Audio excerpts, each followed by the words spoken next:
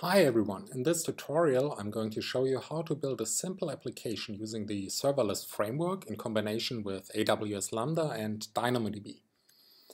I assume that you already have an AWS account and have some basic understanding of API Gateway, Lambda and DynamoDB.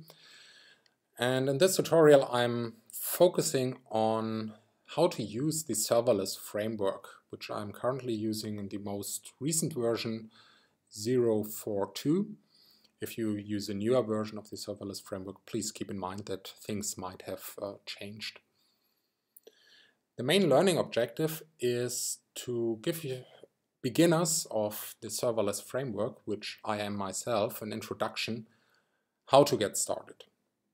And for this purpose, I created this video which shows you how to build a simple CRUD application with create, read, update, delete, and list operations using the serverless framework with AWS and Node.js.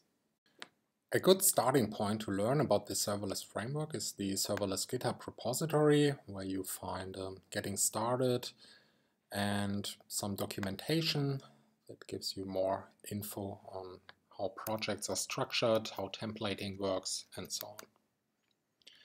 One of the first things that you would like to do, probably, I'm going to delete this user, is go to your AWS dashboard and open your IAM service. And over there you create a new user, calling him serverless guy.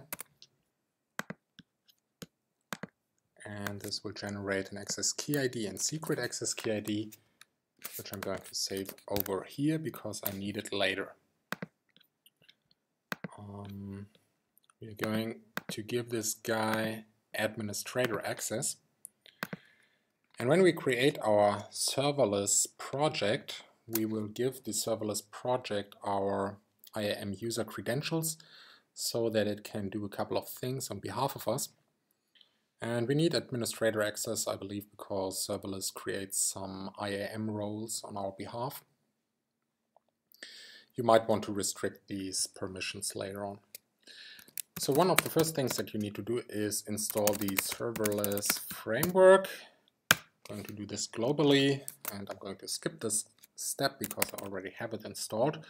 Serverless help gives you a list of all the commands, or you can shorter write SLS, which will do the same. Now let's create our first project, SLS project create. And this will guide us through a couple of questions, project name, an S3 bucket where metadata and our Lambda code will be stored. All right, an email address for alarms.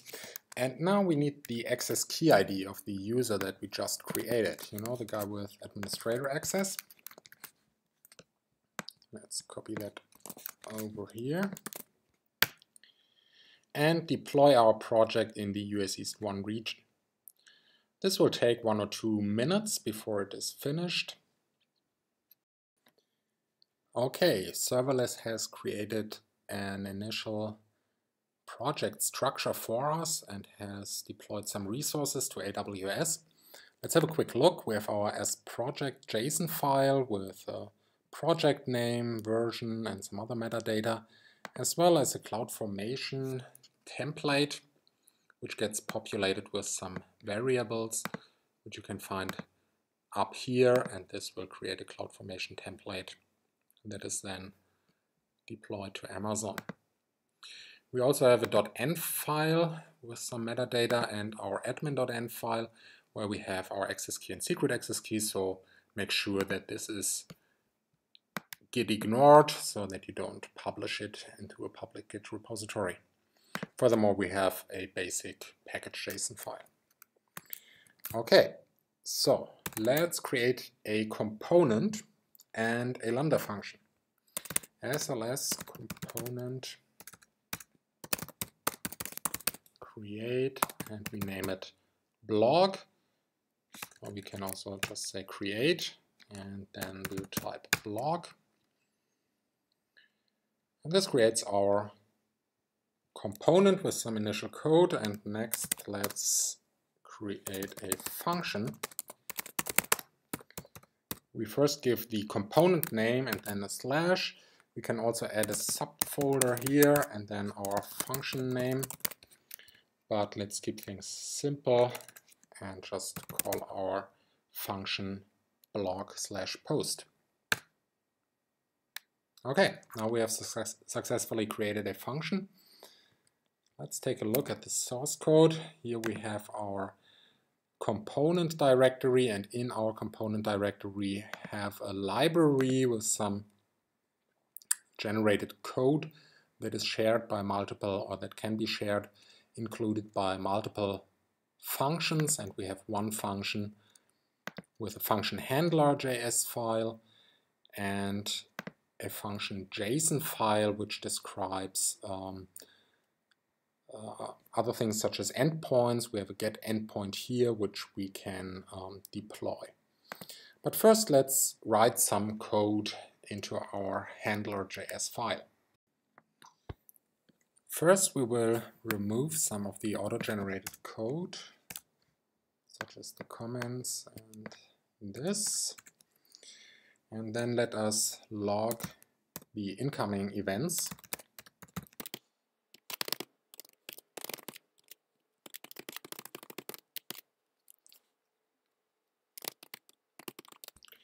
Like this. And we would like to access DynamoDB. So let's add some variables here. We require the DynamoDB doc library, and we'll create a Dynamo client. All right, so to make this work, we need to install the dependency DynamoDB.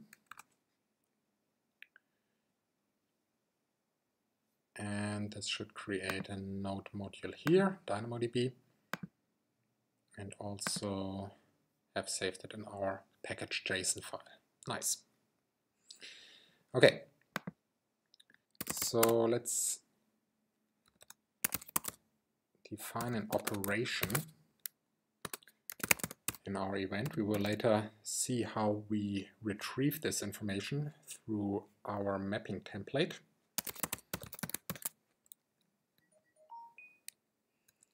And we'll also pass through our table name with the event, like this.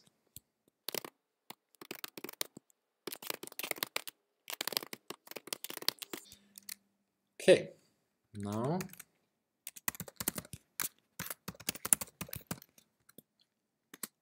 let's start with the first operation in case we create a new record in DynamoDB.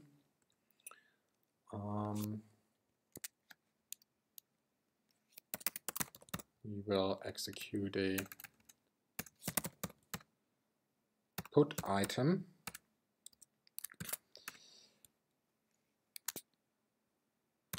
and we'll give it the payload from our event.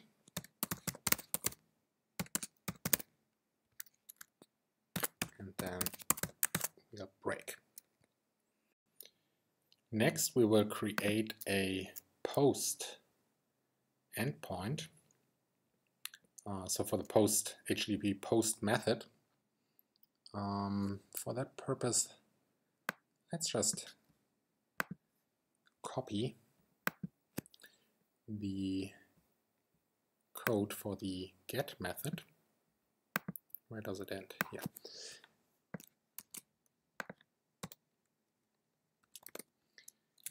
Simply replace get with post. We don't require authorization, no API key, request parameters. Okay, now we need a request template, and we can also give it a response template. In the request template, we reference a variable let's name it API request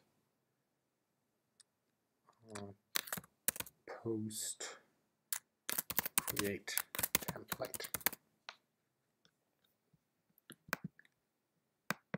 And we create a new file as templates.json, where we specify what's going into this.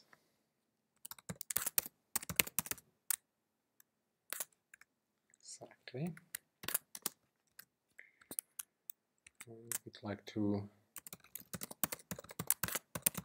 populate it with application JSON data. And here we would like to have an operation. In this case, a create operation. Table name. Or let's call it blog posts. And payload.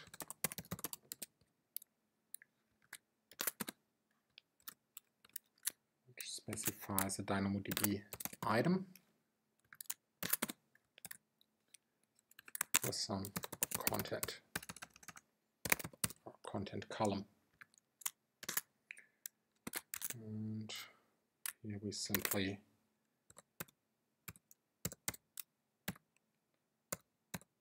input the body of our request.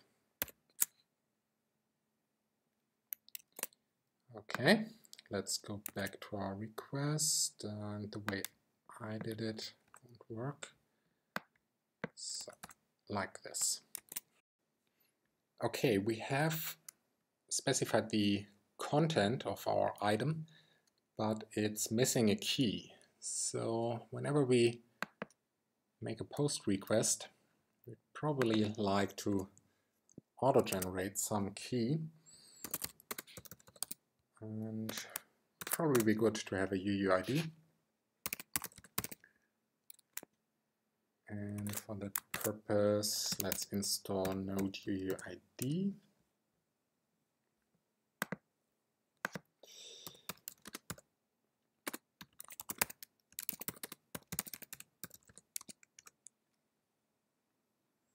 Right. We have node UUID. And now we can create a time UUID and simply pass it into the payload. And item post ID.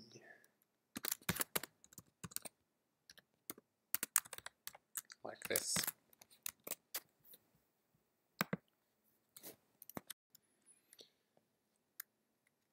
Alright, before we can test if this actually works, we need to create a DynamoDB table.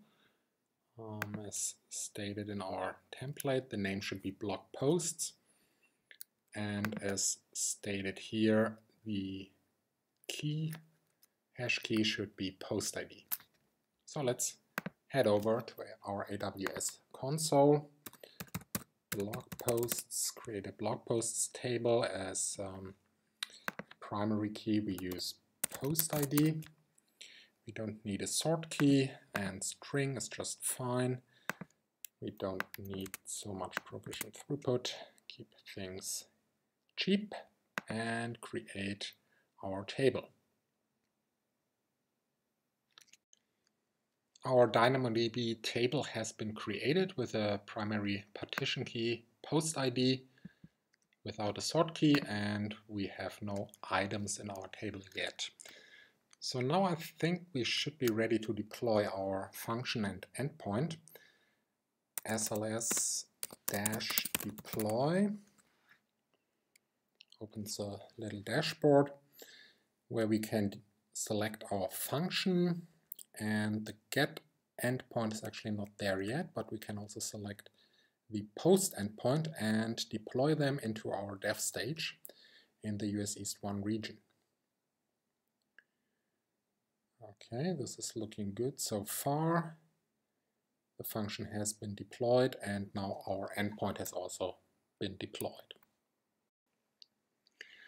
Now let's take a look at what has been deployed in AWS, and we can see in our Lambda management console that we have a Lambda function, and in our API gateway we can see that a post resource with a post method has been deployed. We don't use authentication in this example, so this looks good. If we take a look at the integration request, we can look at the mapping template, and here we see the stuff that we have specified in our serverless template. Okay, so far so good.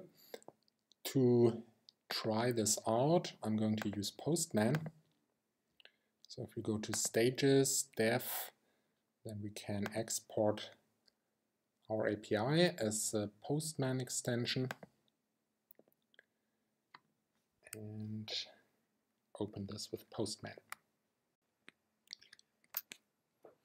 Let's go over to Postman and import the file that has just been created. All right. So here we go. We have one request, post request.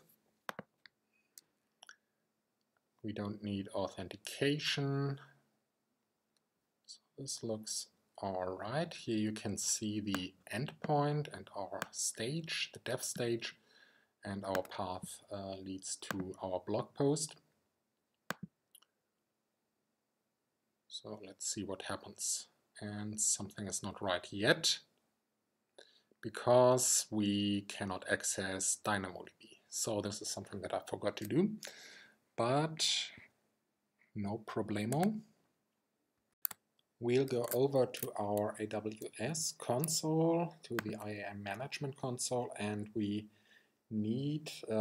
have here a role that has been created by Serverless, and we need to create a role policy that allows it to put items into DynamoDB. So in the US East 1 region, we have a table named blog posts, and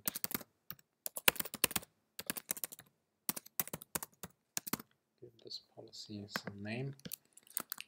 And now let's try again. And it still doesn't work.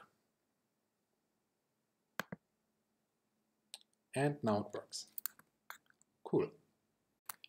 If we go over to our DynamoDB dashboard, we should now be able to see the new item that has been added. Yep, it has a UUID post ID and no content. Then let's make a Postman request with some content. First we need to specify the content type. Should be application JSON, and enter some content here. I don't know, user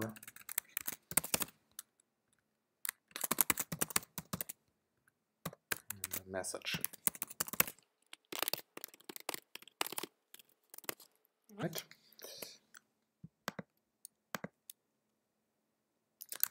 Send the request and check our DynamoDB table, and now we can see the content here, user markers and messages hello world. Okay, now we can create new items, but what about reading items? Let's add a new case, read, and in this case we make a Dynamo get item request, and again we just pass in the payload and the context is done, and then we break. Okay, What else do we need to do? We need some request parameters here because we need to specify the post ID. So let's add an integration request query string.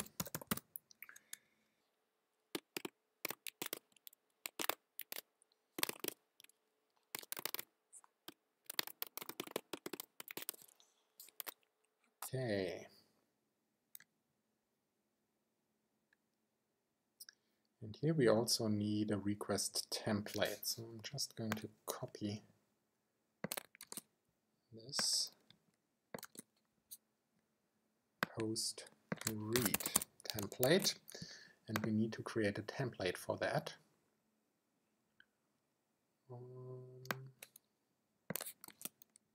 Again, I copy and paste post read template.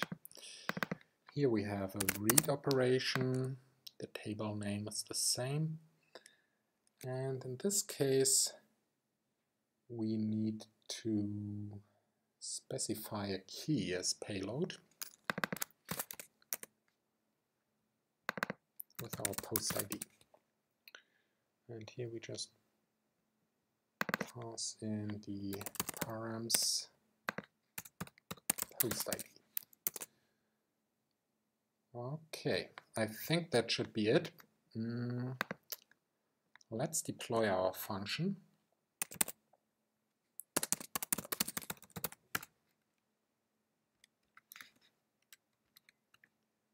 And our get endpoint.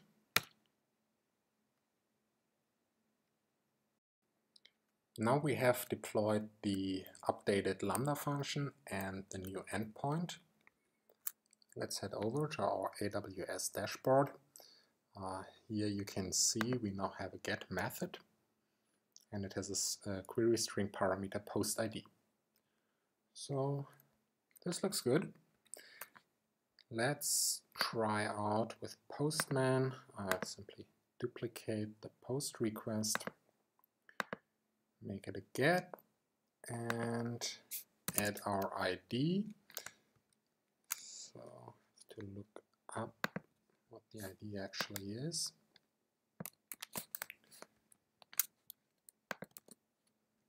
And now send a get request. And here we have a problem.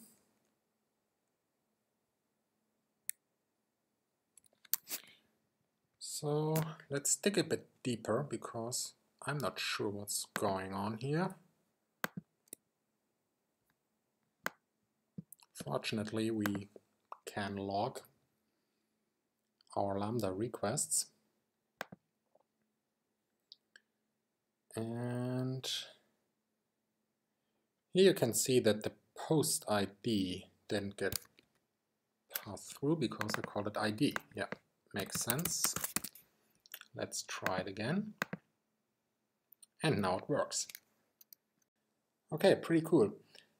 However, there's one thing that I don't like. It's that the DynamoDB item gets exposed in our response because it's passed back through our DynamoDB client. And I would rather like to have a post here instead of an item. So what we need is a response template. And this is a bit tricky because I'll show you how it doesn't work. Let's add a API post read, API response post read template here.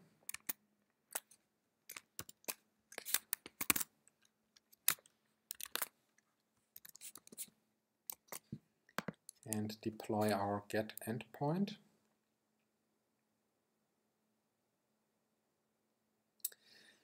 Now the thing is that Serverless expects a string here and not a JSON, object, and it also makes kind of sense, or there's a bit of a mismatch between the templating mechanisms that Serverless uses and that Amazon uses. Amazon uses Apache Velocity templates. So we need to turn this into a string, and let me do it like this.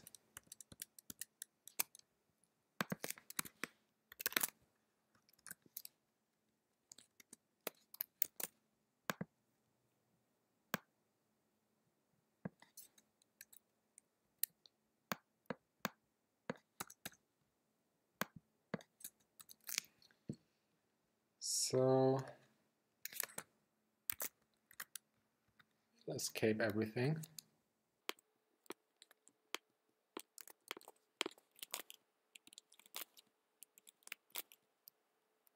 Which is not super nice, but it should work. So let's try again. And there's something wrong.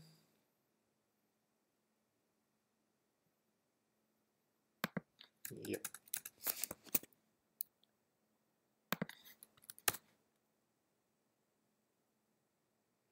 Okay, now this endpoint has been deployed.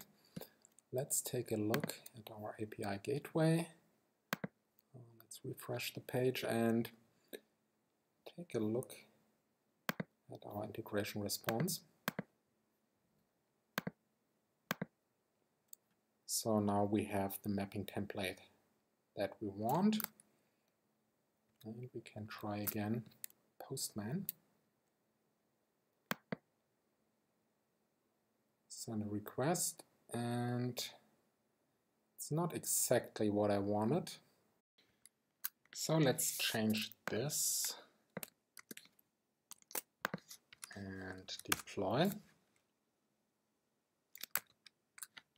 And try again. Now we got it. Alright, that's it for now. I won't get into the details how to implement the other operations. However, I will upload my source code to GitHub, and feel free to take a look, copy and paste, or send me a pull request with improvements of this little toy project. Maybe it helps other people to get started with serverless and some AWS services. There are a few topics that I would like to get into in future videos or extensions of this tutorial code, such as request and response models. I would also like to add some support for authorization and how to use and test the JavaScript client that API Gateway generates. You probably want to authenticate your users using AWS Cognito. I already played around a little bit with Karma and Jasmine, which I liked a lot. Maybe you have further suggestions of topics or test-driven development techniques or tools that would be valuable. So just drop me a line, send me some feedback, write a comment on this video. Thanks so much.